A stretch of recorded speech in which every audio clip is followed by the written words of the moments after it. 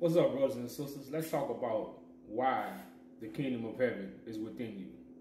Now, we know heaven is not up there from our enlightened ones. We know heaven ain't up there because heaven is within. Now, where's the heaven that's within? It's right here. It's your mind frame. That's why in Revelation they talk about a new heaven, which is a new mind. So when people teach that heaven is within, they feel they have to go within to find heaven. But not understanding it's the supper.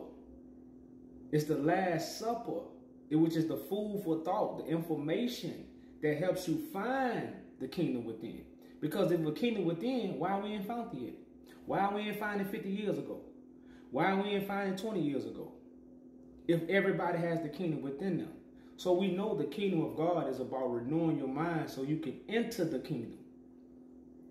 So in other words, you have to renew your mind to find the kingdom which is in you, which would be a new mind frame.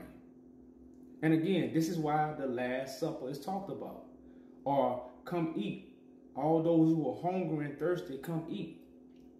So other people are selling you a dream. If you come to my church, if you get on your knees, if you read your Bible, you will go to heaven.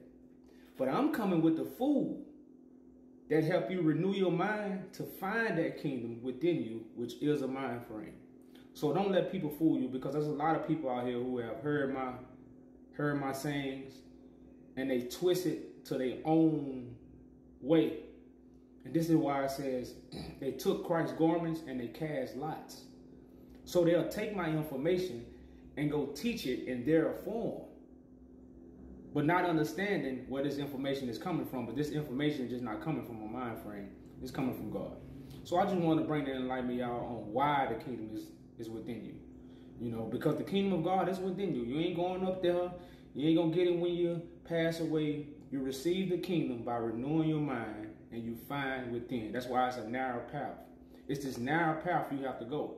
Now, many people have not walked the narrow path because they listen to everybody. They listen to this person. They listen to that person. Listen to this person.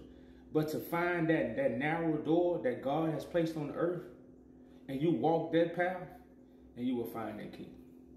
So as always, brothers and sisters, I hope the Father has circumcised your hearts and ears for the message.